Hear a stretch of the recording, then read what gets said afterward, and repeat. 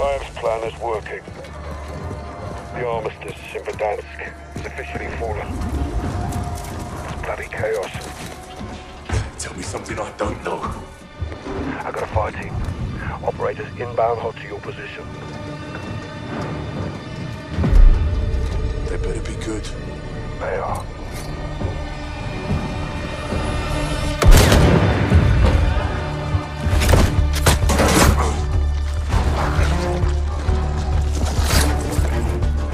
Echo 3-1, reporting for duty. Alex, thought you were dead. Still standing. You ready for a gunfight? Let's get evil.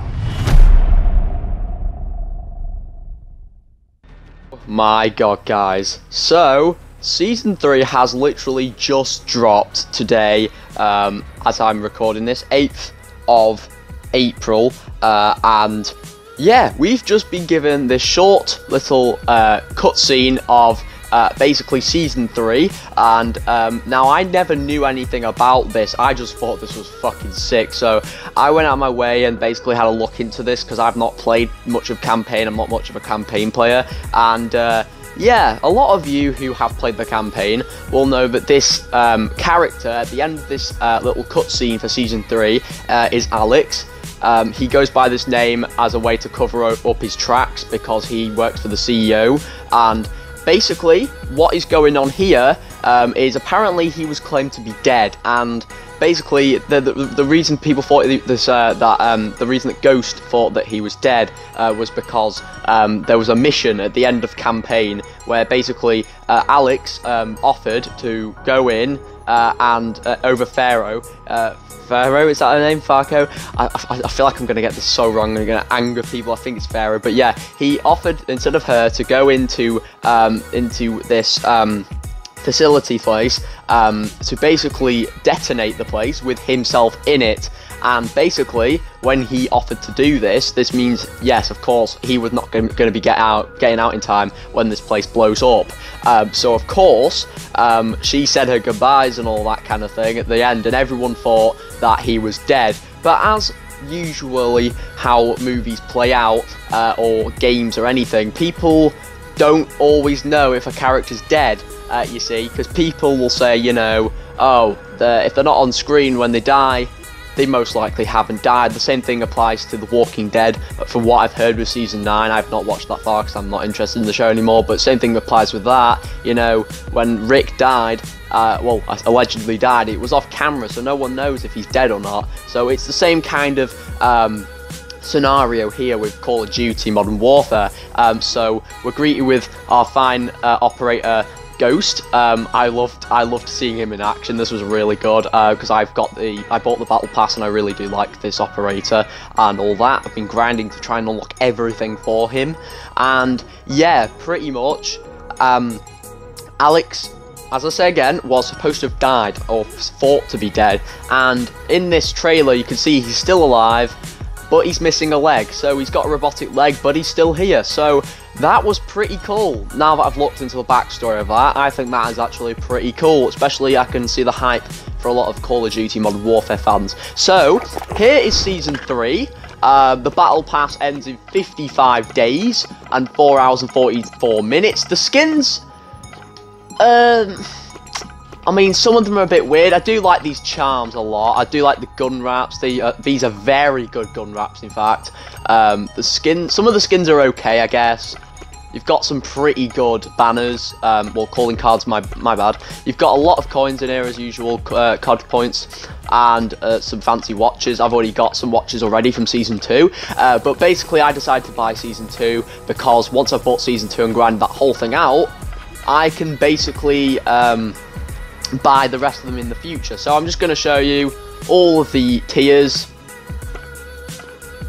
So here are, hopefully I'm going to show you all of the tiers. So if you want to pause, you can, but I'm just going to show you them all if you're interested.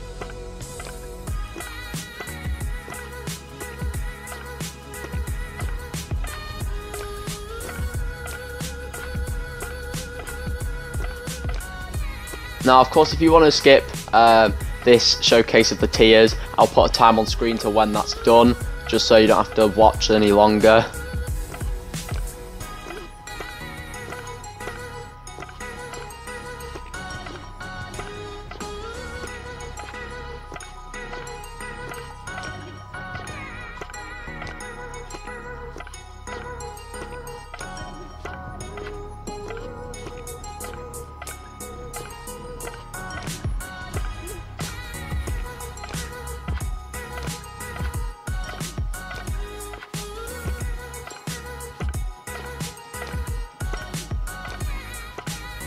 So there you have it, that is the Season 3 tiers.